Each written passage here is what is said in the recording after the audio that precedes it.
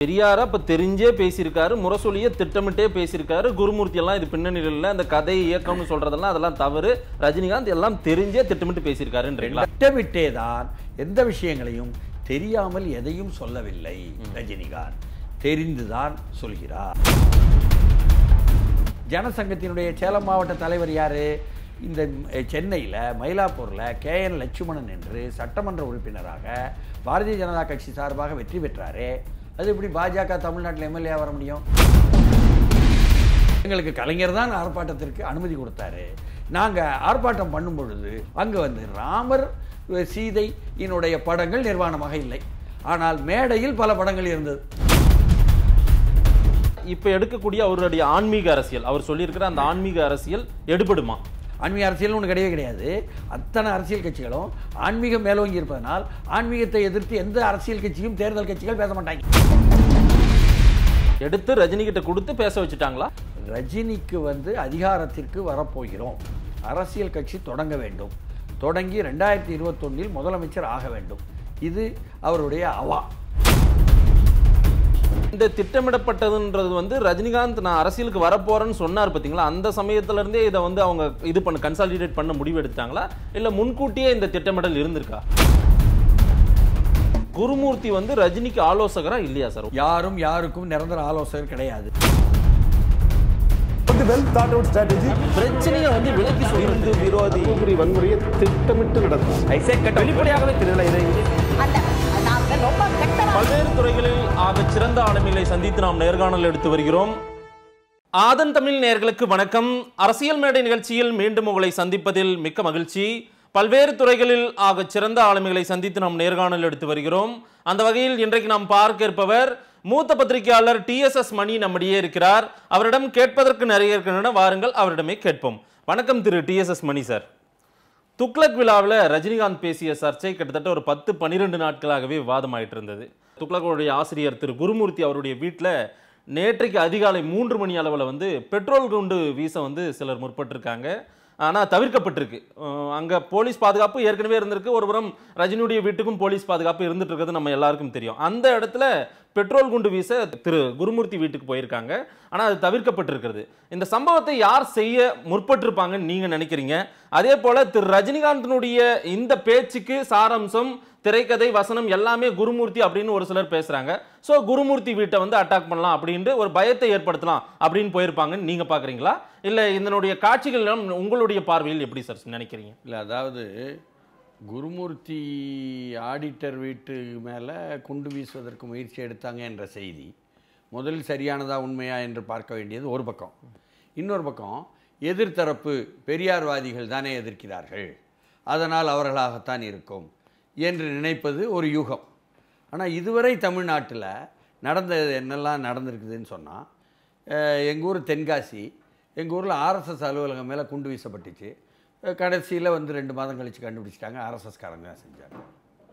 அதே மாதிரி கோவை பக்கத்தில் இந்து முன்னணிக்காரர் ஒருத்தர் வீட்டில் குண்டு வீசப்பட்டுச்சின்னு வருது, அவரே விளம்பரத்துக்காக செஞ்சாருன்னு அதுக்கப்புறம் அவங்களே அமைப்பில்லைன்னு சொல்கிறார். இப்படியெல்லாம் பல்வேறு நிகழ்வுகள், கடந்த கால நிகழ்வுகள் நமக்கு வேறொரு குறியை காட்டுது. ஏன்னா குண்டு வீசுகிற அளவுக்கு இவர் வீட்டின் மீது தேவையா என்ற விஷயம். ரஜினிகாந்த் கூட நேரடியாக மோதினாங்கன்னா வழக்கு போடுறாங்க, அந்த வழக்காடு மன்றம் வரப்போகுதுங்கிறது வேறு விஷயம். ஆனால் அதுவும் கூட ரஜினி மீது பகை என்பதாக யாரும் காட்டிக்கிட்ட மாதிரியெல்லாம் தெரியலை. இவர் தாராளமாக துக்ளக் பத்திரிகையை ஆதரித்து பேசட்டும், தாராளமாக வாழ்த்தட்டும், மிகையாக கூட சொல்லட்டும். எதற்காக முரசொலியை ஒப்பிட்டார், எதற்காக பெரியாருடைய 71ஆம் ஆண்டினுடைய நிகழ்வை ஒப்பிட்டார் என்பதைத்தான் கேட்காங்க. அப்படியே ஒப்பிட்டாலும் பரவாயில்ல, அதுலேயும் செய்தி தவறாக இருக்குது என்பதைத்தான் எதிர உள்ளவங்க கேட்டாங்க. அவங்க பின்னால் இருந்து இயக்கிறாரு என்பதாக குருமூர்த்தியை பற்றி கூட சொல்லியிருக்கலாம் யாராவது. அப்படி இருந்தாலும் அதற்காக வீட்டு மேலே குண்டு வீசணுமா என்பதெல்லாம் புரியலை. ஒன்று, ஒரு பயமுறுத்தல் மாதிரி ஒரு நடவடிக்கையை மேற்கொண்டிருக்காங்க அப்படின்ற மாதிரி கூட எடுத்துக்கலாம். இதை இல்லை, தமிழ்நாட்டில் இதுவரை நீங்கள் பார்த்தீங்கன்னு சொன்னால், அப்புறம் ரஜினிகாந்துக்கு ஒன்றுமே தெரியாது, அவருக்கு யாரோ ஒருவர் வழிகாட்டணும்னு நினைச்சால்தான் இன்னார் என்பதாக அடையாளம் காட்டணும்.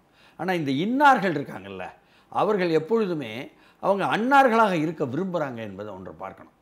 அந்த காலத்தில் நீங்கள் பார்த்தீங்கன்னா செல்வி ஜெயலலிதா வர்றாங்க, வந்த உடனே ஜெயலலிதாவுக்கு யார் வந்து இப்படியெல்லாம் சொல்லி கொடுக்குறாங்க, வழிகாட்டுறாங்க என்பதாக ஒரு பெரிய சச்சரவு தமிழ்நாட்டுக்குள்ள. இவர்தான் அப்படின்னு ஒரு ஆங்கில 2 எழுத்துக்காரரை காட்டினாங்க. அப்போ அவர் என்னன்னு சொன்னால், அவர் வழிகாட்டுறாரா எப்படி அப்படின்னு விசாரிக்கிறாங்க. அவர் அப்படி வந்து சொல்லிகிட்டு இருக்கார் போல், காட்டிக்கிட்டு இருக்கார் போல். சரி, அவரை இனிமேல் கார்டனுக்கே வரக்கூடாது அப்படின்றாங்க அவங்க. அதற்கடுத்து அப்போ இப்போ யார் வழிகாட்டுவா, வழிகாட்ட யாராவது வேணுமே அப்படின்ட்டு கேட்காங்க. அப்போ வழிகாட்ட யாராவது வேணும்னா எதுக்காக ஜெயலலிதாவுக்கு மட்டும் அப்படி வேணும்? பெண்ணுக்கு அறிவு கிடையாதுன்னு ஆணாதிக்க சமூகம் முடிவு செய்து விட்டது. அதனால் பெண் தானாகவே சிந்திக்க முடியாது என்று ஆணாதிக்க சமூகம் முடிவு செய்து விட்டது. அதனால் எப்படி பெண் வந்து சிந்தித்து பேச முடியும்? அதனால யாரோ வழிகாட்டல் வேணும். அந்த ஆண் யார்? இப்படி ஒரு தேடுது கேவலமான வெட்கம் கெட்ட ஆணாதிக்க சமுதாயம். அப்படி தேடும் பொழுது இன்னொருத்தரது பிடிக்கிறாங்க, இவர் தான் அப்படின்ட்டு. அவர் இங்கிருந்து போகணும், பக்கத்தில் வந்து ஒரு 80 கிலோமீட்டர் போய் ஒரு கும்பகோணத்திலிருந்து வந்த மடத்தை நாங்கள் வந்து ஆதிசங்கரர் தான் ஸ்தாபிச்சார்னு போய் சொல்லிக்கிட்டு இருக்கக்கூடிய ஒரு மடம், அந்த மடாதிபதி தான் அப்படின்னு சொன்னாங்க. அப்புறம் பார்த்தா ஓஹோ ஆமாம் அவர் தான் போல. உடனே எல்லாரும் பேசுகிறாங்க, அவர் தப்பு பண்ணிட்டாரு, கொலை குற்றத்தில் அவர் கைது பண்ணுன்னு சொல்வதே அது செல்வி ஜெயலலிதாவாக இருக்காங்க. அது மட்டும் இல்லாமல் அவங்க தொடர்புள்ள தொலைக்காட்சியில் தெளிவாக அவருடைய எல்லா விதமான தப்பான நடவடிக்கைகளும், மடம் என்னெல்லாம் விதிகள் சொல்கிறதோ அதையெல்லாம் மீறிய நடவடிக்கைகளும், காசோலைகள் விஷயத்திலும், கோயிலில் இருக்கக்கூடிய என்ன கும்பத்தை மாற்றுவதில் முதற்கொண்டு எல்லாத்துலேயும் என்ன இன்றைக்கு பேசுகிற இரிடியம் வர என்பதாக கொண்டு வந்து அவங்க பரப்புரை செய்கிறாங்க அவங்களுடைய ஊடகம் மூலம். இந்த அளவுக்கு நீங்கள் யாரை வழிகாட்டின்னு சொல்ல முயற்சி எடுத்தீங்களோ, பரப்பினீங்களோ, இதெல்லாம் பரப்புதல் வந்து நடக்கும். இது வந்து அண்ணா சாலையிலிருந்து இப்படி ஒரு பரப்புதலுக்காகவே சில ஆலயங்கள் இருக்குது. அப்படி பரப்புதல் நடக்கும். தங்களுக்கு வேண்டாதவங்களுக்கு எதிரான அப்படி இன்னொரு வேண்டாதவங்களை, நாட்டு மக்களுக்கு வேண்டாதவங்களை அல்லது நாட்டு மக்களால் விரும்பப்படாதவங்களை, என்ன வெறுக்கப்படுறவங்களை யாரையாவது சொல்லிடுறதுன்ட்டு இந்த மாதிரி நடந்துச்சு. இல்லை, அண்ணா சாலையில் இருக்கிற சில ஆலயங்கள் இப்படியெல்லாம் முடிவு செய்கிறாங்க. ஜெயலலிதா காலத்திலேருந்தே இப்படி நடந்திருக்குன்னு சொல்கிறீங்க. இது வாரேன் நான். அப்படின்னா ரஜினிகாந்துக்கு பின்னாடி யாரும் இல்லைன்னு சொல்ல வரீங்க? வாரேங்க. அதுக்கப்புறம் பலரும் நினைக்கலாம். ஆனால் நீங்கள் முதல்ல சொன்னவர், ரெண்டாவது சொன்னவர்னு ஜெயலலிதாவுக்கு யாரையெல்லாம் பின்னணி சொன்னீங்களோ அவங்கள பொறுத்தவரை என்னன்னு போய் பாருங்க. அவங்க என்ன சொல்கிறாங்கன்னா, ஆமாம் நான் தான்னு சொல்லி பொருள் ஈட்டியிருக்காங்க. இதற்கு ஆதாரங்களே நாட்டில் வெளியே வந்துருச்சு. சரி, இருவரும் உயிரோடு இல்லைனால இதற்கு ஆதாரங்களே வெளியே வந்துருச்சு. மூன்றாவது ஒருத்தர் பேரில் அதேமாதிரி. அப்போ இப்போ யார்? இவர் தாங்க அப்படின்ட்டு ஒரு நடிகரை பிடிச்சாங்க, என்ன நகைச்சுவை நடிகரை. அந்த நகைச்சுவை நடிகர் வந்து அவர் தான் வழிகாட்டுறாரு அப்படின்னாங்க. அந்த நகைச்சுவை நடிகர் சில கொள்கைகள் வச்சுருந்தார். என்னன்னா, ஈழத்தினுடைய விடுதலையை எதிர்ப்பது, ஜெயலலிதா ஆதரித்து பேசுகிறாங்க. அந்த நகைச்சுவை நடிகர் சில கொள்கை வச்சுருந்தார். மத்திய அரசை ஆதரிக்காமல் எதிர்க்கவே கூடாது, ஜெயலலிதா மத்திய அரசை எதிர்த்து பேசுகிறாங்க. இப்படியாக மொழி இனம் என்ற உணர்வுகளே இருக்கக்கூடாது, ஜெயலலிதா ஆதரவாக பேசுகிறாங்க அந்த நடிகருடைய நிலைப்பாட்டுக்கு எதிராக. அதேமாரி அந்த நடிகர் வந்து வேற ஒரு நிலைப்பாடு வச்சுருந்தார். என்னென்னா, இந்த ஆணாதிக்கத்தை அழகாக அங்கீகரிப்பதுன்ட்டு ஜெயலலிதா ஆணாதிக்கத்தை எதிர்த்து பேசுகிறாங்க, செயல்படுறாங்க. இப்படி அந்த நடிகர், அந்த நகைச்சுவை நடிகர் சொன்னதுக்கெல்லாம் எதிராக, என்ன ஒற்றை எழுத்தில் கூறப்படுற நடிகர் வந்து சொல்லக்கூடியதற்கு எதிராகலாம் ஜெயலலிதா இருக்காங்க. அப்போ அவர் வழிகாட்டல் இல்லைன்னு ஆகிப்போச்சா? அப்போது ஒரு பெண், அதாவது நான் காளிமுத்துன்ற வார்த்தையில் சொன்னால் ஒரோஷியஸ் ரீடர் ஜெயலலிதான்னாங்க. அப்போ படித்து விட்டு அவங்க அறிவுபூர்வமாக பல விஷயங்களை கொண்டு வந்தாலும் பெண்ணை ஏற்றுக்கொள்ள மாட்டேன் என்று சொல்லக்கூடிய ஒரு சமூகம் வேண்டுமென்றே ஒரு பின்னணியில் இவர்தான் வழிகாட்டி என்று தேடுவது போல நடிகர்கள் கூத்தாடிகள்.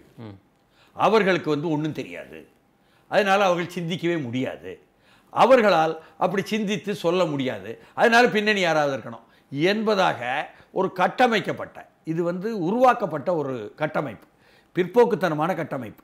முற்போக்கு பேசக்கூடியவர்கள் கூட எதிர்க்கட்சி பக்கத்தில் இருந்து இந்த கட்டமைப்பை பயன்படுத்தி கொண்டு அவர்களுக்கு இவர்தான் பின்னணின்னு சொல்வது என்பதில் அவங்களுக்கு திருப்தி. அப்பா, தமிழ்நாட்டினுடைய பெரும்பான்மை மக்களால் வெறுக்கப்படக்கூடிய ஒருவரை பின்னணி என்று சொல்லிவிட்டோம், அதனால் இவரையும் வெறுத்து விடுவார்கள் அப்படின்னு நினைக்காங்க. இதுதான் பிழையான அணுகுமுறை. இதை நாம் வந்து நிதானமாக பார்க்கணும். அரசியல் அதிகாரத்தை கைப்பற்றுவது என்பதற்கான போட்டி தான் இந்த தேர்தல் முறை. இதற்காக என்ன வேணுமோ செய்வாங்க என்பது தான் ஆளுங்கட்சி, எதிர்கட்சி, ஆளணும்னு ஆசைப்படுற கட்சி எல்லாருமே. இதில் ஆசைப்படுறவங்களை பற்றி விஷயம்னு சொன்னால் அது வந்து பற்றி எரிந்து விவாதமாகிறது என்பது யதார்த்தமான உண்மை. அவர்களும் திட்டமிட்டே சில காய்களை நகர்த்தினார்கள் என்றார். நீங்கள் உதாரணமாக சினிமாக்காரங்களுக்கு ஒன்றும் தெரியாது, அவங்களுக்கு பேச தெரியாது, குறிப்பாக நடிகர்களுக்குன்னு சொல்கிறீங்களே, விசாரிங்க திரையுலகத்துக்குள்ள. ஒரு திரைக்கதை ஒன்றை உருவாக்குகிறார் ஒரு இயக்குனர், அல்லது திரைக்கதையை வந்து இன்னொருத்தர் எழுதியதை எடுத்துக்கிறார்.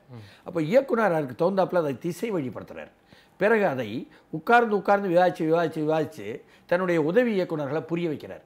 உதவி இயக்குனர்கள் என்னென்ன இன்றைக்கி பேசணும், இன்றைக்கி என்னெல்லாம் ஷூட்டிங்கு, அதுக்கு தகுந்தாப்பில் எழுதி வச்சுக்கிட்டு போய் அந்த நடிகர்கள் பக்கத்தில் நின்றுக்கிட்டு சொல்கிறாங்க.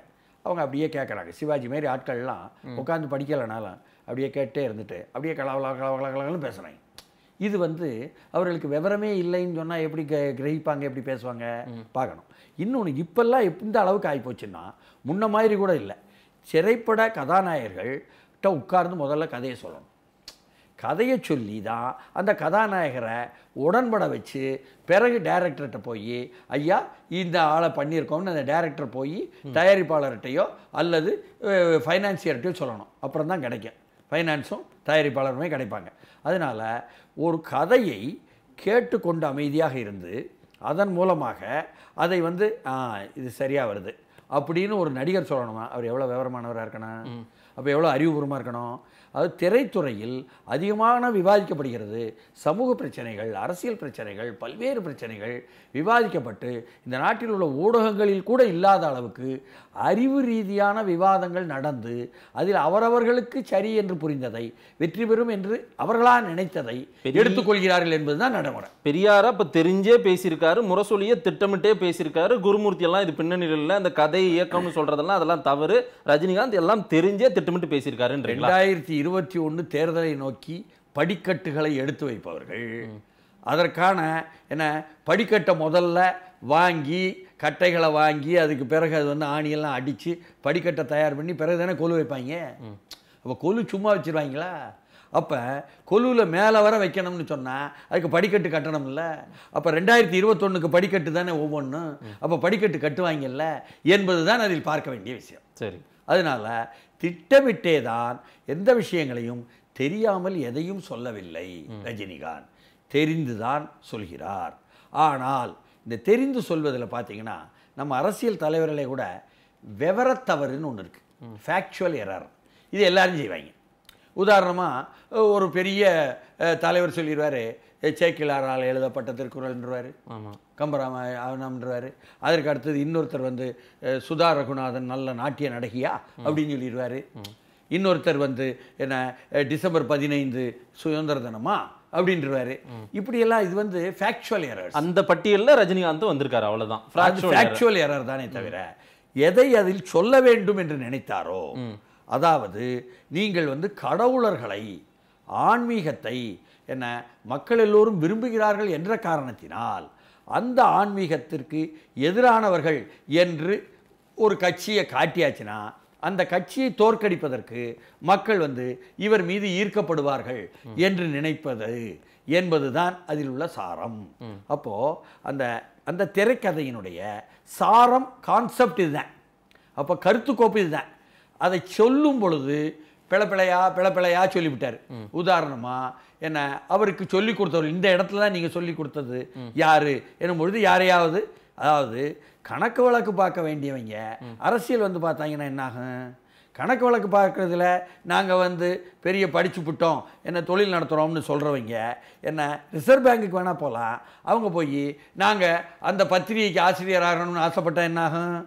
அதாவது 2016க்கு முன்னால் ஆசிரியராக அதே இதழுக்கு, வார இதழுக்கு இருந்த ஒருவரை என்னன்னா கொஞ்சம் விவரமானவர்னு ஏற்றுக்கிட்டாங்க. 2016 அவர் மறைவுக்கு பிறகு வந்த ஆசிரியரை எப்படி யாராவது விவரமானவங்கன்னு ஏற்றுக்கிட்டாங்களா? அப்போ விவரமானவங்கன்னு ஏற்றுக்கொள்ளவாத ஒரு இடத்திலிருந்து சில விவரம் வந்துச்சுன்னா விவரம் குறைவாக தான் வரும். சரி, அதனால ராமரும் சீதையும் என்பதை அவர் ரஜினி வார்த்தையில் சொல்ல போனால் என்ன, ஸ்ரீராமச்சந்திரமூர்த்தியும் சீதா பிராட்டியாரும் அப்படின்னு அப்படி சிவாஜி ஸ்டைல் மாதிரி அந்த வசனங்கள் வந்து அது அவருக்கே உரித்தான முறை அதில் சொல்லிவிட்டார். நிர்வாணமாக கொண்டு வரப்பட்டார்கள். கடவுளர்கள் நிர்மாணமாக கொண்டு வரப்பட்டார்கள் என்பதற்கு தான் அந்த ஏடு வார ஏடு இப்பொழுது படங்களை எடுத்து போடுது. அப்படி போடும் பொழுது விஷ்ணு படம் அப்படி இருக்குல்ல, என்ன ஐயப்பன் உருவாதற்கு உள்ள படங்கள் அப்படி இருக்குது நிர்வாணமாக. அதே மாதிரி ஒரு முனிவருடைய மனைவி, அது அழகாக குளத்தூர் மணி சொல்கிறாரு, என்ன ஒரு இணையத்தில் வருது, என்ன முனிவரின் மனைவி நிர்வாணமாக வந்து 3 கடவுளருக்கும் படைக்க வேண்டும் சோறு என்று வரும் பொழுது என்ன அந்த படத்தை வந்து மூடநம்பிக்கை என்பதாக, மூடநம்பிக்கை ஒழிப்பில் பெரியார் கொண்டு வர வச்சார், நாங்கள்லாம் கொண்டு போனோம் என்பதாக சொல்கிறார் இல்லையா குளத்தூர் மணி. அந்த மாதிரி வருது. இதெல்லாம் என்ன கடவுளர்கள் நிர்வாணமாக புராணத்தில் இருப்பதை அப்படியே சித்தரித்து படங்கள் கொண்டு வந்தார்கள் என்பது உண்மை. இதை மற்றவங்க சொல்வதை விட அங்கே எதிர்ப்பு ஆர்ப்பாட்டத்தை அங்கே நடத்தியது யார்? ஜனசங்கம். அப்பொழுது பாரதிய ஜனதா கட்சி என்று ஒன்று கிடையாது. ஜனசங்கத்தினுடைய சேலம் மாவட்ட தலைவர் யார்? இந்த சென்னையில் மயிலாப்பூரில் KN லட்சுமணன் என்று சட்டமன்ற உறுப்பினராக பாரதிய ஜனதா கட்சி சார்பாக வெற்றி பெற்றாரே, அது எப்படி பாஜக தமிழ்நாட்டில் எம்எல்ஏ வர முடியும் அப்படின்னு கேட்கணும். நீங்கள் திராவிட முன்னேற்ற கழகம் தான் தமிழ்நாட்டில் பாஜக எம்எல்ஏ இல்லையே என்று வருத்தப்பட்டு பாவஞ்சம் வந்து இங்கே கொண்டு வந்து எம்எல்ஏ ஆக்கினாங்க. 3 பேர் எம்எல்ஏ ஆக்கினாங்க. அது வந்து திமுகவினுடைய தலைவர் கலைஞருடைய மகத்தான பகுத்தறிவு செயல்பாடுன்னு வைங்களேன். அப்போ அந்த KN லட்சுமணன் சொல்கிறாரு, இந்த சேலம் நிகழ்வை சொல்லும் பொழுது நாங்கள் தான் ஜனசங்கம் சார்பாக ஆர்ப்பாட்டம் பண்ணோம், எங்களுக்கு கலைஞர் தான் ஆர்ப்பாட்டத்திற்கு அனுமதி கொடுத்தாரு, நாங்கள் ஆர்ப்பாட்டம் பண்ணும் பொழுது அங்கே வந்து பார்த்தோம், நான் நேரடியாக தலைமை தாங்கினேன், சேலம் மாவட்ட தலைவர் ஜனசங்கம் என்பதனால. அங்கே வந்து ராமர் சீதையினுடைய படங்கள் நிர்வாணமாக இல்லை, ஆனால் மேடையில் பல படங்கள் இருந்தது அப்படின்னு மற்ற கடவுளர்களை தான் சொல்கிறார். இதில் ஃபேக்சுவல் எரர் என்று சொல்லக்கூடிய விவரப்பிழை என்பது ரஜினியினுடைய என்ன பேச்சில் வந்தது என்பது உண்மை.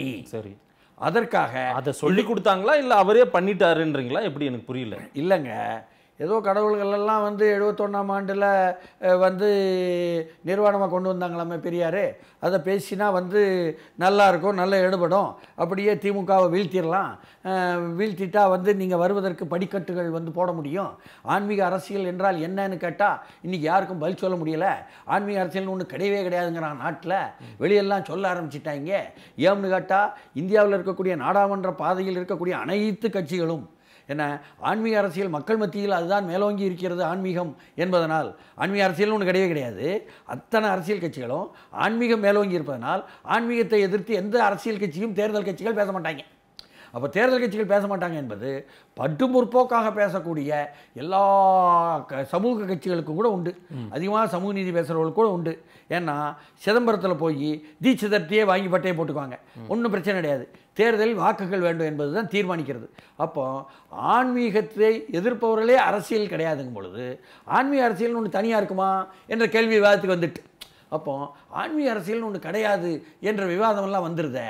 அதனால் ஆன்மீக அரசியல் ஒன்று இருக்கணும்னு சொல்லி ஆகணுமே. அப்போ தானே நம்ம ஆள் வந்து ஆன்மீக அரசியல்னு சொல்லிட்டாரு, அதற்கு ஏதாவது இல்லாத சரக்கை இல்லாத உரத்தை ஊட்டு என்பது போல இந்த நிகழ்வு தேடி தேடி கண்டுபிடிச்சிட்டு எடுத்துட்டாங்க போல தெரியுது எடுத்தவங்க. அதனால எடுத்து ரஜினிகிட்ட கொடுத்து பேச வச்சுட்டாங்களா? அதாவதுங்க, ரஜினிக்கு வந்து அதிகாரத்திற்கு வரப்போகிறோம், அரசியல் கட்சி தொடங்க வேண்டும், தொடங்கி 2021 முதலமைச்சர் ஆக வேண்டும், இது அவருடைய அவா. அப்போ ஒரு எம்ஜிஆர் ஆகணும் என்ற அவாவில் இருக்கக்கூடிய ஒருவர், அதற்கான பிரபலமும் இருக்கக்கூடிய ஒருவர், ஏற்கனவே மக்களவைத் தேர்தலில் இன்னொருத்தர் வந்து ஆழ்வார்பேட்டை ஆண்டவன், அவர் தேர்தலில் நின்று என்ன அவர் வந்து ஒரு 4.5 விழுக்காடு ஓட்டு வாங்கிட்டார். எப்படி 4.5 விழுக்காடு? இவருக்கு வாக்குகளாக இருக்காதே, அது இவருடைய ரசிகர் வாக்கும் இல்லையே. அப்போ பறந்துபட்ட மக்களில் திமுகவும் வேண்டாம் அதிமுகவும் வேண்டாம் என்று நினைப்பவர்கள் இவருக்கு போட்டிருக்காங்களே. அப்போ இவருடைய பிரபலத்துக்கே 4.5, ஏன் பிரபலத்துக்கு எத்தனை 7.5 வர அப்படின்னு ஒரு 7.5 தனமாக சிந்திக்க முடியும். அப்படி சிந்தித்து தான் வருவதை ஒரு நம்பிக்கையோட இருக்கக்கூடிய நம்பிக்கை அவருக்கு கூடும். ஏன்னா அச்சம் இருக்கிறது, தயக்கம் இருக்கிறது, அவர் வருவது தயங்குகிறார், அவர் பயப்படுகிறார் என்பதெல்லாம் சொல்லப்பட்டு கொண்டிருக்கும் பொழுது, அதில் உண்மைகளும் இருக்கும் பொழுது, இந்த மாதிரி வந்து தான் வர முடியும் என்ற நம்பிக்கை அவருக்கு கூடுது. நம்பிக்கை கூடும் பொழுது அதிகார ஆசை, அதிகார பசி என்றது எல்லாம் ஒருவருக்கு வர வர அதிகாரத்தில் வர வேண்டும். என்ன முதலமைச்சராக வருவதுன்னு சொன்னால் சாதாரண அதிகார பசி கிடையாது, மிகச்சிறந்த அதிகார பசி. அப்போ அந்த அதிகார பசிக்கு வர வேண்டும் என்பது வரும்பொழுது தானாகவே அதற்கு என்ன அளவுக்கு படி எடுத்து வைப்பது, அடி எடுத்து வைப்பது. அப்போ ஆன்மீக அரசியல்னு ஒன்று அறிவிச்சிருக்கிறோம். அந்த ஆன்மீக அரசியல் என்பது ஒன்று இருப்பதாகவே மக்களை நம்ப வைக்கணும். எப்படின்னா, இப்போ உதாரணத்திற்கு மக்களவை தேர்தல் நடந்துச்சு. தமிழ்நாடு எங்கும் மக்கள் மத்தியில் என்னது இருந்தது? வாக்காளர் மத்தியில் மோடி என்ற அந்த காக்கஸ் அவர்களுடைய அந்த குழுவினருக்கு எதிரான போக்கு என்பது தான் தமிழ்நாடுங்க இருந்தது. இது பாஜக எதிர்ப்பு இருந்ததா? பாஜக எதிர்ப்பும் சேர்ந்தது. பாஜக எதிர்ப்பு, இந்துத்துவா எதிர்ப்பு, மதவெறி எதிர்ப்பு எல்லாமே சேர்ந்து. ஆனால் மோடி என்ற ஒரு தலைமை இருக்குதே, அந்த 2014 2019 வரை வந்த ஆட்சி ஆண்ட தலைமை, அது எந்த அளவுக்கு பண மதிப்பீட்டு இழப்பை கொண்டு வந்தது, எந்த அளவுக்கு சேவை வரி, சரக்கு சேவை வரியை கொண்டு வந்தது, அதனால் நாம் பாதிக்கப்பட்டோம், அதனால் அதை எதிர்க்கிறோம் என்பதை முழுக்க உட்கொண்டு மோடி எதிர்க்க வேண்டும் என்பது ஒரு போக்கு. அப்போ மோடியை எதிர்க்க வேண்டும் ஒரு போக்கில் யாரால் மோடியால் தாக்கப்படுகிறார், யார் அதிகமாக எதிர்ப்பதற்கு உள்ள ஆள் என்ற தேடல் பார்த்தா, நீங்கள் இடைத்தேர்தல் ஆர்கே நகரில் நடக்கும்பொழுது டிடிவி தினகரன் தான் சொல்லி திமுக வாக்காளர்களோட டிடிவி தினகரன் போட்டாங்க. அப்போ திமுகவே கட்டுத்தொகை இழந்த அளவுக்கு நிலைமை ஆயிட்டு.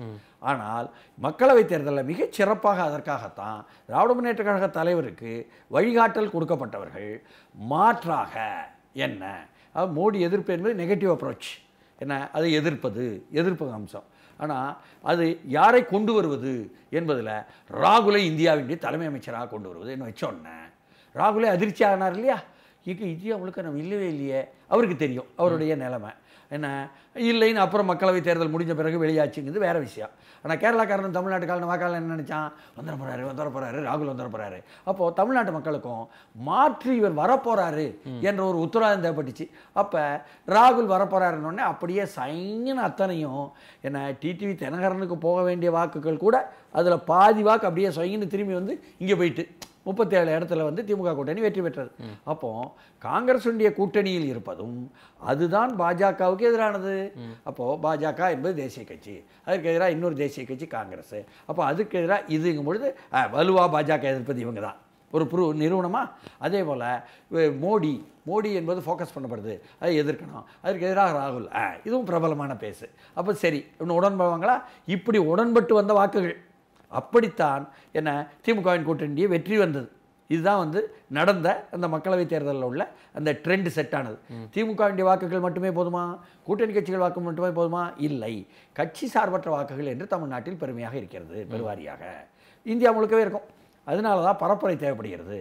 நாங்கள் சரின்னு திருப்பி அந்த கட்சி சார்பற்ற வாக்காளர்கள்ட்ட சொல்கிறாங்க, எங்கள் கட்சி பெட்டரு போடுங்க. நீ எல்லோரும் இறங்கி என்ன தண்ணி குடிக்கிறாங்க தேர்தல் நேரத்தில். அதற்கு காரணமே இதுதான்.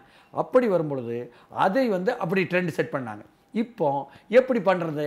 அப்போது திமுகவை டிஃபீட் பண்ணணும், ஆளுங்கட்சிக்கு எதிர்ப்பு என்பது இருக்கும், திமுகவை தோற்கடிக்கணும். அப்போ மாற்றா நம்ம வரணும், அதிகார பசி என்பது கூடிட்டு ஆன்மீக அரசியல் சொல்லிட்டோம், அதுக்கு இந்த சாரம் எடுத்துக்கலாம்னு எடுத்தது தான் இது.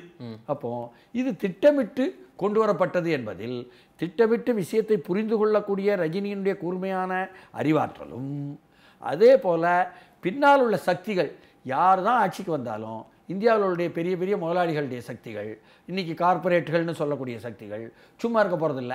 அவங்க இந்நாள் ஆட்சிக்கு வந்தால் எனக்கு எனக்கு நலனு கார்ப்பரேட்டுகளுக்குள்ளே போட்டியும் இருக்கும், இல்லை ஒட்டுமொத்த ஆட்சியாக இருந்து யாரையாவது கொண்டு வர பார்ப்பாங்க.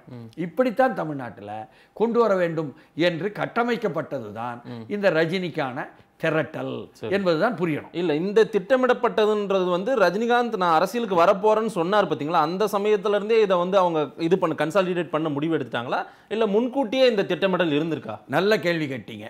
அதாவது ரஜினிகாந்த் அரசியலுக்கு வரப்போகிறேன் என்பதை அறிவிக்க போறாரா அறிவிக்கலையா என்ற ஒரு விவாதம் இருந்துச்சு. அவர் அறிவிக்காம இருந்த நேரம் அப்பமே அவர் வர வேண்டும், வந்தால் ஜெயலலிதா இல்லாத கருணாநிதி இல்லாத ஒரு இடத்தில் நமக்கு சாதகமான நம் நலனை பாதுகாக்க வேண்டிய ஒருவர் வந்தால் நமக்கு நல்லது என்று இந்திய துணைக்கண்டத்திலேயே மேனுஃபேக்சரிங் இண்டஸ்ட்ரீஸ் என்று சொல்லக்கூடிய உற்பத்திக்கான தொழிற்சாலைகள் வளர்ந்திருக்கக்கூடிய தமிழ்நாட்டில், இந்திய துணைக்கண்டத்திலேயே மற்ற மாநிலங்களை விட உள்கட்டுமானம் வளர்ந்த தமிழ்நாட்டில் என்ன ஒருவர் வந்தால் நமக்கு வேண்டியவர், அது இந்தியா முழுக்க நமது நலனுக்கான கார்ப்பரேட்டுகளுக்கு பலன் இருக்கும்னு கார்ப்பரேட் நினைப்பாங்க, இயல்பு தான்.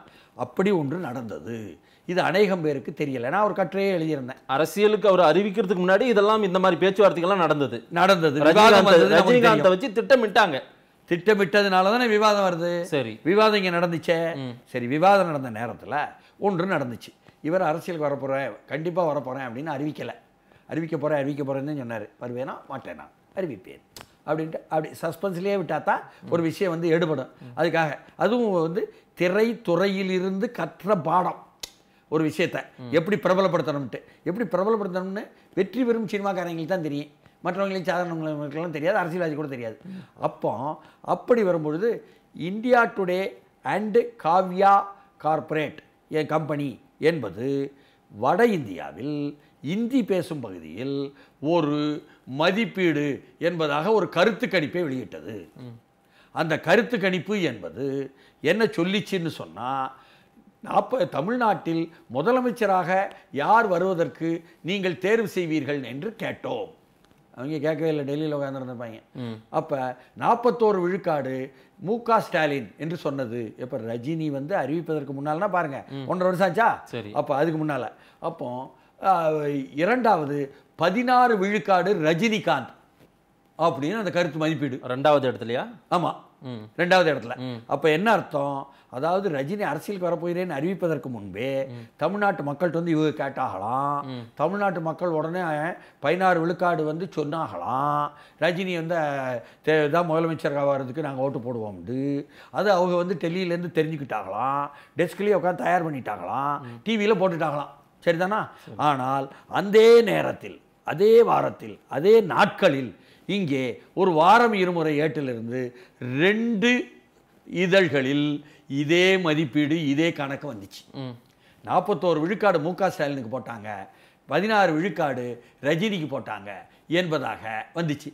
அது எப்படிங்க ஒரே கருத்து கணிப்பு அங்கே உட்காந்துக்கிட்டு அந்த காவ்யா என்ற ஒரு கார்ப்பரேட் செய்வாங்க, இங்கே வந்து ரிப்போர்ட் பண்ணக்கூடிய ஒரு வார இதழ் வந்து போடுவாங்க என்றால், பின்னால் இருந்து தயாரிக்கப்பட்ட டெஸ்கில் தயாரிக்கப்பட்டது இங்கும் அங்கும் குறுக்கப்பட்டுள்ளது என்பது புரிஞ்சுக்கணும். இதை நான் கட்டுரை அப்பவே எழுதியிருந்தேன். அதனால தயாராயிட்டாங்கப்பா, யாருப்பா அந்த காவ்யா என்று அப்பொழுதே நான் எழுதியிருந்தேன்.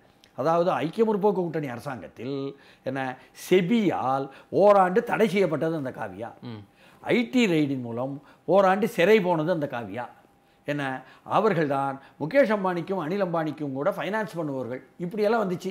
ஓஹோ, இப்படியெல்லாம் வந்து இருக்கக்கூடிய ஒரு பெருசான்னு நினச்சிக்கிட்டு அன்றைக்கி எழுதினோம். இன்றைக்கி பார்த்தீங்கன்னா அதே காவ்யா பற்றி நீங்கள் கடந்த 3 வாரமாக எல்லா பொருளாதார நாளிதழ்களையும் பார்த்தீங்கன்னா அவர்கள் மீது தொடர்ந்து ரெய்டும், தொடர்ந்து தாக்குதலும், தொடர்ந்து தப்பு பண்ணினாங்கன்னு கணக்கு வருது. ஸோ எல்லா கார்ப்பரேட்டும் தப்பு பண்ணதற்காகத்தான் வந்து பிறக்கிறாங்க, தப்பு பண்ணுவாங்க, லாப வெறியில் எல்லாம் செய்வாங்க, லாப நோக்கத்தில் ஆரம்பிப்பாங்க, லாப உணர்வு மேலோங்குவாங்க, அப்படியே வந்து லாப வெறியாக அது மாறும். அப்போ நீராராடியா மாதிரி ஆட்கள் சொல்லுவாங்க, கார்ப்பரேட்ஸில் வந்து லாபி பண்ணுறதெல்லாம் வந்து அது ட்ரேடு லா அப்படி சொல்லுவாங்க. வால்மார்ட்டுக்கு அமெரிக்காவில் உள்ள செனட்டில் கொண்டு வந்து காசு கொடுப்பாங்க, காசு வாங்கினாங்கன்னு சொன்னால் அங்கே வாங்கலாம் அந்த நாட்டில் வாங்க. எது காசு கொடுத்தீங்கன்னு இந்தியாவில் வால்மார்ட்டை கொண்டாந்து இறக்கிறதுக்காக அமெரிக்கா செனட்டுக்காரன் காசு கொடுத்தோம்னு சொல்கிறாங்க. அப்போ அவன் இங்கே வந்து யாருக்காக லஞ்சம் கொடுத்து செய்வானா? என்னையா இது வம்பு என்றால், அது எல்லாமே வந்து அமெரிக்காவிலிருந்து, மேற்கத்திய நாடுகளிலிருந்து, கார்ப்பரேட்டுகளிலிருந்து ஏற்றுமதி செய்யப்பட்ட சரக்குகள் தான் இங்கே கொண்டாந்து இந்த லாபி வேலையெல்லாம் பார்க்கு. அப்போ லாபி வேலை இவர் அரசியலுக்கு வருகிறார் என்று அறிவிப்பதற்கு முன்பே தொடங்கி விட்டதுன்னா இவர் தான் சரியான சாய்ஸ் என்று எடுத்திருக்கிறாங்க ஏதோ சக்திகள். அந்த ஏதோ சக்திகள் எழில் ஓடி போய் நாமும் பயன்படுத்தலாம் என்று இந்துத்துவ சக்திகள் நினைக்கத்தான் செய்வாங்க. அதில் உள்ள தனிநபர்கள் நான் ஒரு ஆளு அப்படின்னு இதில் பிரபலமாக்கிடலாம் என்று ஆசைப்படத்தான் செய்வாங்க. இது வந்து ஜெயலலிதாவுக்கு எப்படி நான் தான் பின்னணி என்று ஒவ்வொருவரும் சொல்லிக்கொண்டு அல்லது அதை பயன்படுத்தி கொண்டு செய்தார்களோ, ஒவ்வொருத்தராக கழட்டி விடப்பட்டு அந்த அம்மா சுயமாக சிந்திச்சாங்களோ, அதேமாதிரி தலித் தலைவர்களையும் பார்த்தீங்கன்னா அவருக்கு அங்கேருந்து தான் வழிகாட்டல் இருக்கும் அப்படின்லாம் சொல்லுவாங்க தமிழ்நாட்டில். அப்போ என்ன அர்த்தம்னா, பெண்ணோ தலித் தலைவர்களோ அல்லது சினிமாக்காரங்களோ விவரமே கிடையாது, யாரோ தான் சொல்லிக் கொடுக்கணும். 100 விழுக்காடு போய் அதிகமாக ஓரங்கட்டப்படுபவர்களுக்கு தான் அதிகமான எதிர்ப்புடவர் இருக்கும், அதிகமாக ஓரங்கட்டப்படுபவர்கள் தான் அதிகமான சிந்தனை இருக்கும், அதிகமான நெருக்கடி சிந்திப்பவர்கள் தான் சீரிய சிந்தனை, கூர்மையான சிந்தனை, சரியான இலக்கை நோக்கி சரியான முறையில் போக முடியும். ஆனால் உட்காந்து தின்னுக்கிட்டு இருக்கான 2000 ஆண்டா ஆதிக்கம் செலுத்தி வரக்கூடிய பூசாரி சமூகம், அவனுக்கு தான் அறிவு கிடையாது. என்ன எருமத்தயிர் தின்னுட்டு உட்காந்துருப்பேன். ஆனால் நெருக்கடிக்குள்ளார்பவர்களுக்கு தான் சிந்தனை இருக்கும். சினிமா ஒவ்வொரு சினிமா எடுக்கும்பொழுது பிரசவ வேதனை, என்ன போட்ட பணம் வருமா வராதான்ட்டு. அதனால அவர்களுக்கு நெருக்கடி என்பதனால் சீரிய சிந்தனை இருக்கும். பெண்களுக்கு இன்று ஓரங்கட்டு கொண்டு இருக்கக்கூடிய ஆணாதிக்கத்தினுடைய உலகத்தில் அவர்களுக்கு சீரிய சிந்தனை இருக்கும். ஓரங்கட்டப்பட்டு கொண்டிருக்கும் தலித் தலைவர்களுக்கும் கூட நிச்சயமாக சீரிய சிந்தனை இருக்கும். அவர்கள் உங்களை விட இன்றைய படித்தவர்கள் எல்லாம் அறிவாளிகள் என்று தவறான பரப்புரை செய்யப்படுதே, அதை விட அவர்கள் கூர்மையாகத்தான் இருப்பார்கள், சிந்திப்பார்கள். ஆனால் தாங்கள் அதிகாரத்திற்கு வர வேண்டும் என்று யார் ஒருவன் மேலே வந்தாலும், வருவதற்கு படிக்கட்டில் எடுத்து வைத்தாலும் காலடிகளை அவர் பயன்படுத்திக் கொள்வார்கள் வரக்கூடிய ஆதரவு சக்திகளை. இதுதான் இங்கே உள்ள தேர்தல் அரசியல். திரு ரஜினிகாந்த் இப்ப எடுக்கிற செயல்பாட்டை அவரே செய்து கொண்டிருக்கிறார் அப்படின்னு வச்சுக்கிட்டா, இப்ப எடுக்கக்கூடிய அவருடைய ஆன்மீக அரசியல், அவர் சொல்லியிருக்கிற அந்த ஆன்மீக அரசியல் எடுபடுமா? ஆன்மீக அரசியல் எடுபட்டே ஆகும். ஏன்னு கேட்டால், இப்பொழுது இந்து என்பதுதான் ஆன்மீகம்னு நினைச்சா இல்லை. கிறிஸ்தவமும் ஆன்மீகம், இஸ்லாமும் ஆன்மீகம், சீக்கியமும் ஆன்மீகம், எல்லாமே ஆன்மீகம். இதையெல்லாம் தாண்டியும் ஆன்மீகம். என்னன்னு கேட்டால், என்ன ஸ்பிரிச்சுவலிசம்னு சொல்லி மத நிறுவனங்களை தாண்டி ஒரு வள்ளலார் வழி, ஒரு கபீர்தாஸ் வழி, இதுவும் ஆன்மீகம். இதையெல்லாம் தாண்டி என்ன நம்பூதிரிகளும் பார்ப்பனர்களும் எங்களை ஓரங்கட்டி விட்டார்கள், அவர்கள் எங்களுக்கு என்ன பணையேறும் தொழிலாளர்கள் சொல்கிறாங்க. கன்னியாகுமரி மாவட்டத்திலையும் அதேமாதிரி நெய்யாற்றங்கரான்னு சொல்லி திருவனந்தபுரம் மாவட்டத்திலையும் சொல்கிறாங்க, நாங்கள் உழைக்கும் மக்கள், லட்சக்கணக்காக இருக்கும் உழைக்கும் மக்கள், எங்களுக்கு அங்கே உள்ளே அனுமதி இல்லை என்று சொல்கிறார்கள். கோயிலுக்குள் எங்களுக்கு திருநீரை கூட தள்ளி நிற்க வேண்டும், தூக்கி போடுவோம் என்று சொல்கிறார்கள். எங்களுடைய துண்டுகளை நாங்கள் இடுப்பில் கட்ட வேண்டும் சொல்கிறார்கள். இதை உடைத்தெறிவதற்கு உருவானது தான் ஐயா வழி வைகுண்டதாசர். அதனால் தலையில் நாங்கள் தலப்பாவை கட்டிக்கொள்வோம். நாங்கள் தினை மாவு, நாங்கள் உழைக்கிறோமே விவசாயிகளாக, அந்த தினை மாவையே எடுத்து இப்படி இட்டுக்கொள்வோம் என்பதாக கண்ணாடி வைத்துக்கொண்டு பதி என்று அழைப்போம். அந்த பதியில் எங்கள் முகத்தையே நாங்கள் பார்த்துக்கொள்வோம், சித்தர் வழிபாடு போல. அப்போ இதுவும் ஆன்மீகம்தான். அப்போ ஆதிக்கத்தை எதிர்த்து 2000 ஆண்டு ஆதிக்கம் செலுத்தக்கூடிய அந்த பூசாரித்தனத்தை எதிர்த்து வந்தவர்கள் தான் ஐயா வழி ஆன்மீகமும். அதனால ஆன்மீகம் பல வழிப்படும், பல வழிப்படும் என்பதும் பல வகைப்படும் என்பதும் என்ன ரஜினிகாந்திற்கு போய் இன்னும் எட்டியதா இல்லையா என்பது நமக்கு தெரியாது. சரி, அவர் அப்படி எட்டும் பொழுது என்னன்னா ஒவ்வொன்றா பேச ஆரம்பிச்சிருவார். ஆன்மீக அரசியலுக்குள்ள இவ்வளவு பண்ண முடியுமா, அப்ப நாம வெட்டல முடியும். அதே மாதிரி இஸ்லாத்துக்கு ஆதரவாக நாளைக்கு எடுத்து குர்ஆனை மேற்கோள் காட்ட மாட்டார் என்று சொல்ல முடியாது. என்ன பெரியாருக்காகவே வேலுப்பிள்ளை பிரபாகரன் தயார் பண்ணிய படத்தை பணம் போட்டு அதை வெளியே கொண்டு வந்தார் என்பதையெல்லாம் இப்போ பெரியார் எதிர்ப்பு இல்லைங்க அவர் என்று ராகவா லாரன்ஸ் மூலமாகவும் மற்ற வேலுப்பிள்ளை பிரபாகரன் மூலமாக வெளியே கொண்டு வந்துட்டாங்க. நம்முடைய நேர்காணலே வேலு பிரபாகரன் பேசியிருக்காரு. அப்ப வேலுப்பிள்ளை பிரபாகரன் சொல்லிட்டார். இந்த அளவுக்கு அவர் பெரியாருக்கு ஆதரவாக பல விஷயங்கள் செய்திருக்கிறார் என்பதும், வீரமணிக்கு கடிதம் எழுதியிருக்கிறார் என்பதும் சுவை போன்றவர்கள் நேர்காணலே எடுத்து சொல்றாங்க. அதனால நாங்கள் இந்த பக்கமும் பேசுவோம், அந்த பக்கமும் பேசுவோம், நாங்கள் சினிமா கதாநாயக, நாங்கள் ஆட்சிக்கு வரணும், அதனால எதைனாலும் திம்போம், தின்னு பித்தம் தெளியணும், என்ன அதிகார பசி என்ற பித்தம் என்பதுதான் எல்லா அரசியல்வாதிகளும் அலைகிறார்கள். அதுதான் என்ன இவருக்கும் உள்ளது என்பதனால் அவர் எடுத்து வைத்திருக்கக்கூடிய ஒரு கட்டு என்பது அவரை நோக்கி எல்லாம் மையமாகி விவாதமாகிறதே. இதுதான் ஏன் விருப்பம். சரி, என்னுடைய முக்கியமான கேள்வி, கடைசி கேள்வி, இதுதான் நேயர்களுக்கான கேள்வி. இது குருமூர்த்தி ரஜினிக்கு ஆலோசகரா இல்லையா சார் உங்க பார்வையில்? யாரும் யாருக்கும் நிரந்தர ஆலோசகர் கிடையாது. நீங்க சொல்லக்கூடிய மனிதர்கள் எல்லாம் யாருக்கும் நிரந்தர ஆலோசகராக இருந்ததும் கிடையாது. ஆனால் அவரவர்கள் தான் ஆலோசகர் என்று நினைத்துக் கொள்ள உரிமை உண்டு. ஏன்னு கேட்டா, தமிழ்நாட்டின் முதலமைச்சர் நீங்க சொல்றத பார்த்தா ரஜினிகாந்த் அப்படியெல்லாம் அந்த எண்ணத்துல எல்லாம் கிடையாது. யாரிடமும் ஆலோசனை கிடைக்குமானால், அவருக்கு சரி என்று வருமானால், அதிகார பசியில் உள்ளவர்கள், அதிகாரத்திற்கு வர வேண்டும் என்று நினைப்பவர்கள் எடுத்து அதையும் கோர்த்து கொள்வார்கள். அவர்களுடைய அதிகார மாலையில் கோர்க்கப்படும் ஒவ்வொரு முத்துக்களில் யார் வேண்டுமானாலும் வரலாம், யார் வேண்டுமானாலும் போகலாம், அதில் வேண்டுமானால் இருக்கலாம். இதில் இன்னார்தான் இன்னார்தான் என்று சொல்வதன் மூலம் என்னாரோ பயன்படுவதற்காக அன்னார்கள் சொல்லிக் கொண்டிருக்கலாம். அது அவர்களுக்கும் அல்ல, இவர்களுக்கும் அல்ல. இவர் தெளிவா தன்னுடைய நிலைப்பாட்டில் அடுத்த கட்டம் வெற்றி பெற்றிருக்கா என்பதுதான் அவரை நோக்கி மையமாக ஆகிவிட்டது விவாதம் என்பது. இதை அழகா பாஜக காரங்களே தொலைக்காட்சியில் சொல்லும்போது சொல்றாங்க, ஆமாமா இந்த ஒரு விஷயத்துல பெரியார அவர் கேள்வி கேட்டாருங்கிறது தான் நாங்கள் ஆதரிக்கிறோம், நாளைக்கு பல விஷயத்துல அவர் ஆதரிச்சிடலாம் பெரியாரை, எங்களுக்கு தெரியாது. அப்படின்னு சொல்கிறாங்க. ஏன்னா இந்த நாடு யாரை முத்திரை குத்தி என்ன சட்டமன்றத்தில் கோபத்தில் தன்னை காப்பாற்றி தான் நான் என்று சொன்னார் ஜெயலலிதா என்று சொன்னவரே, இந்த நாட்டில் 69 விழுக்காடு என்று எம்ஜிஆர் கொண்டு வந்த ஒரு வழியில் சட்டத்தை இயற்றியவுடன் சமூக நீதி காத்த வீராங்கனை என்று கி வீரமணியால் ஆசிரியரால் வந்து பாராட்ட பெற்றவர். அதனால் எதுவும் நடக்கலாம் அரசியலில், யாரும் அப்படியும் பேசலாம் இப்படியும் பேசலாம். ஏன் அவர் ஒன்றும் திமுகவை தாக்கலையே, உதயநிதி சொல்கிறார் திமுகவை தாக்கலையே, நீங்கள் அதனால் பெருசாக கோவப்பட வேண்டியதில்லை. அவர் வந்து முரசொலி இதுக்கே கூப்பிட்டோமே பாலோ விழாவுக்கு வந்தார், பேசினார், இவர்கிட்ட பேசினார் சொல்கிறாரு, மேடையில் பேசலனாலும். அப்போ இப்படியெல்லாம் சொல்லி அவருக்கு மேலே பெரிய கோபம் வேண்டியதில்லை என்பது போல் நீர்த்து போக வைப்பதும் நண்பர் ரஜினிகாந்துக்கு யோசிக்க வேண்டும் பெரியாரை சொல்லும் பொழுது என்று சொல்லக்கூடிய ஸ்டைலும் ஆகத்தான் இருக்காங்கன்னா, இன்னொரு பக்கம் துரைமுருகன் வந்து பெரியாரை பற்றி முதல்ல படிச்சுக்கிட்டு பேசு அப்படின்னு எதிர்த்து சொல்கிறவங்களும் இருப்பாங்க. அதே மாதிரியா அதிமுகவில் இருந்து தான் அதிகமாக ஆளுங்கட்சிக்கு மாற்றாக இவர் வருகிறார் அரசியல் என்று புரிந்து கொண்டு ஒரு டிஜே குமார் கண்டிக்கத்தக்கது, ஓபிஎஸ் ஆன்மீக வேஷத்துடன் அவர் சொல்கிறார் இது வந்து பெரியாரை சொன்னால் விடமாட்டோம் சொல்றாரு, கோபுரத்தின் உச்சியில் வைக்க வேண்டும் அப்படின்னு சொல்றாரு. என்ன செல்லூர் ராஜ் சொல்றாரு, பெரியாரினால தானேங்க உங்க வீட்டில் கல்யாணமே நடந்துச்சு, பெரியார் கருத்துலங்கிற. அப்போ அதே சமயம் அங்கே எதிர்த்து ராஜேந்திர பாலாஜி சொல்றாரு, என்ன ரஜினி ஆட்கள் என்ன பெரியார் பற்றி சொன்னது சரிதான், ரஜினி ஆட்கள் சும்மா இருக்காங்க அப்படின்ட்டு அவர் ஒன்று போடுறாரு.